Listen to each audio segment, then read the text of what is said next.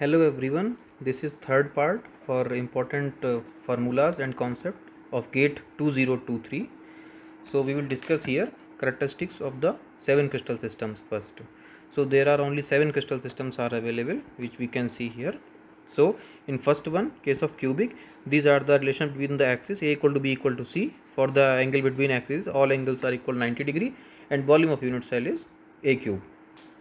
And in case of second crystal system, that is tetragonal, so A equal to B not equal to C, all angles are equal 90 degree and this is the volume of for this tetragonal. Third, orthorhombic, A not equal to B not equal to C, all angles equal 90 degree and the volume of A, B, C. Hexagonal, A equal to B not equal to C, two angles are equal to 90 degree and one is gamma equal to, like alpha equal to beta equal to 90 degree and gamma equal to 120 degree. And volume is this. Rhombohedral or trigonal, A equal to B equal to C, all angles are equal and none equals to 90 degree. Alpha equal to beta equal to gamma, all these are not equal to 90 degree. This is the volume of this unit cell.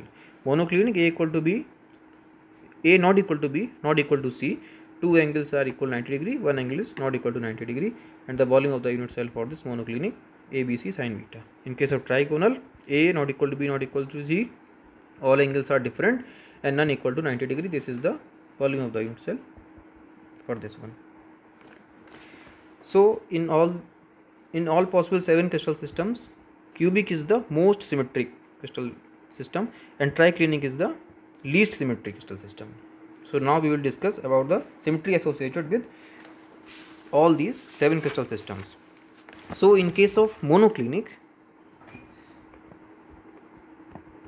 the symmetry associated with 1-2-fold. In case of rhombohedral, 1-3-fold. In case of tetrahedral, this is 1-4-fold. Hexagonal, 1-6-fold. Cubic, 3-4-fold or 4-3-fold, both are possible. This is the most common. In case of orthorhombic,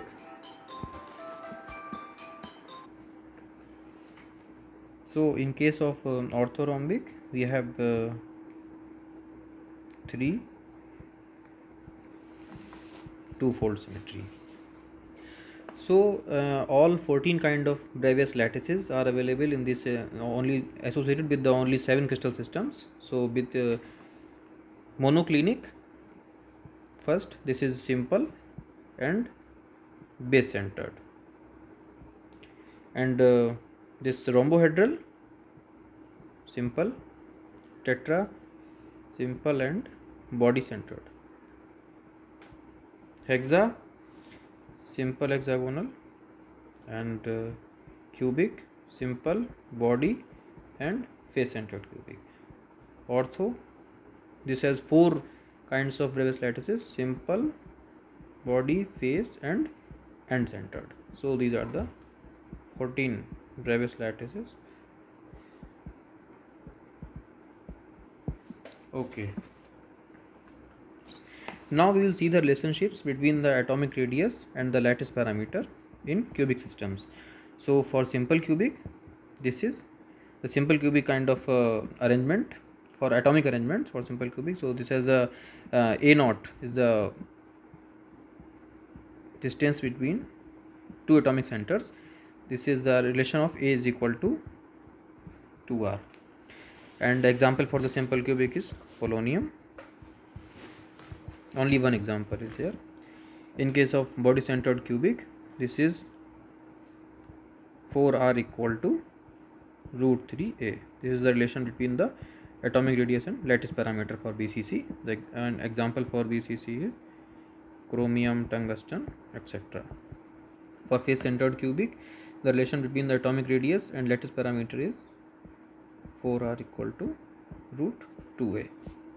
And example for this is like nickel, aluminium and etc. Now we will see one more important formula for the percentage crystallinity in polymers. So percentage crystallinity is defined like for the crystal, that crystalline polymer, and the specimen for which we are trying to determine the crystallinity, and the amorphous. So the formula is percentage crystallinity is equal to density for the crystalline specimen, density for the specimen, and this is the amorphous, density for the amorphous. So this is the formula we use for determining the percentage crystallinity in the polymers. This is the fundamental formula for converting weight percentage to atomic percent and atomic percent to weight percent. So if we are considering two element A and B, and we are changing this, we are converting from weight percent to atomic percent, then we need this formula. We want to calculate the atomic percent from weight percent, and if we are changing this atomic percent to weight percent, then atomic percent is given and we are calculating this weight percent. So weight percent of like element A is equal to atomic percent of A into atomic weight of A divided by atom percent A into atomic weight of A plus B, and this we can calculate the weight percent of A like this and atom percent of A like this. So guys, one more information I would like to share with all of you, that we have launched one subscription based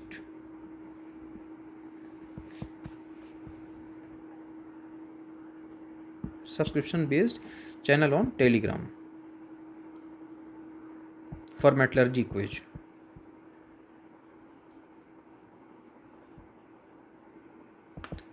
So the link is given in this description of this video, and we have already posted 400 plus questions related to metallurgical basic fundamental concepts. So you can go through from those questions, and you will surely be benefited. Thank you. We'll go further. Now we will see this power law work hardening. So in this case, this is the flow curve of many metals in the region of uniform plastic deformation can be expressed by simple power curve relation. Sigma is equal to K epsilon to the power n, where sigma is the true stress and epsilon is true strain, K is the strength coefficient, and n is strain hardening coefficient. So in this case, we will see that in which region of true stress strain diagram this relation is valid. So if this is this sigma versus epsilon diagram, and the normal curve would be like this.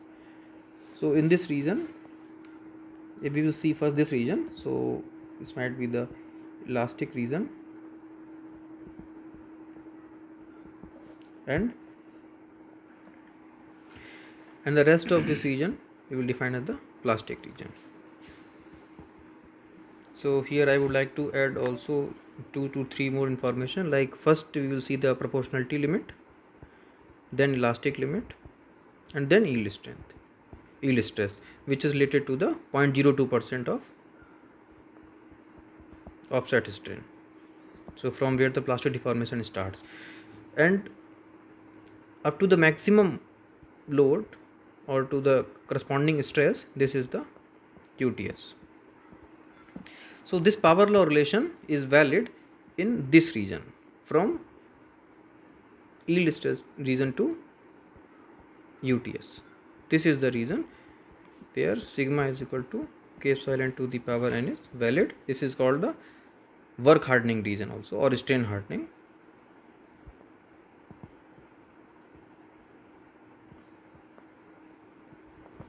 So here we can see that this is the uniform elongation.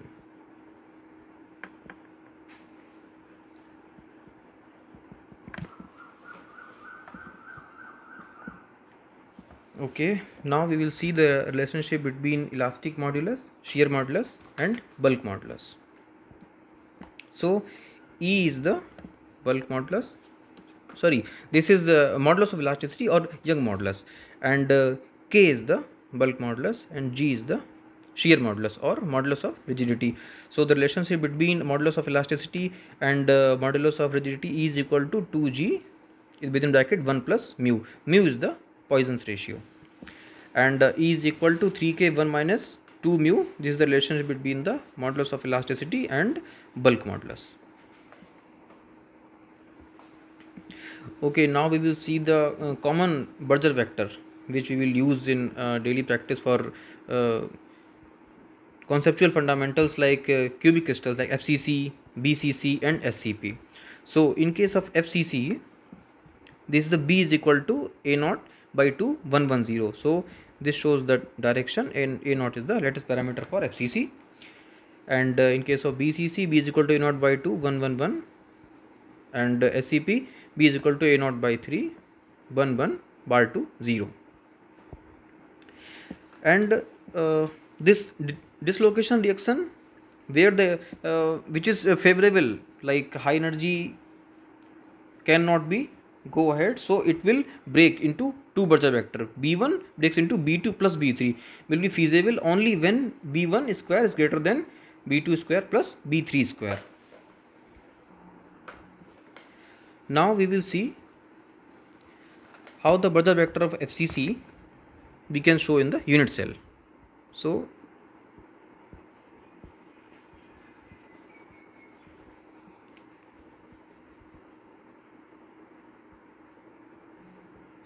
if this is the unit cell for FCC, so the most dense direction shows the Berger vector, that is, so this is the 100 direction, so this is the half distance. This will show the Berger vector for FCC. In case of BCC,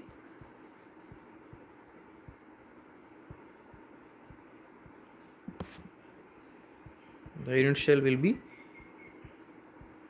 like this. So here the Berger vector will be A naught by 2 111.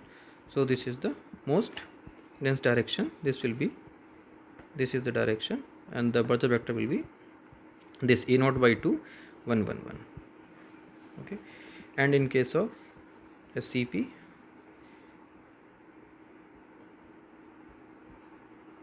so we will just show the Berger vector.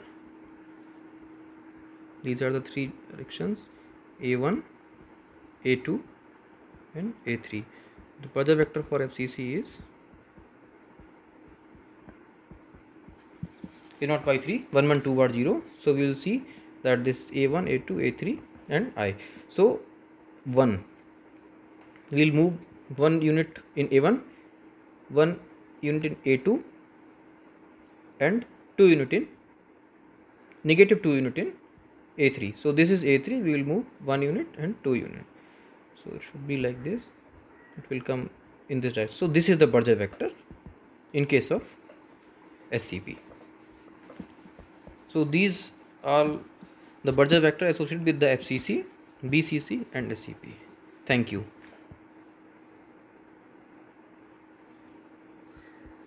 We will see further.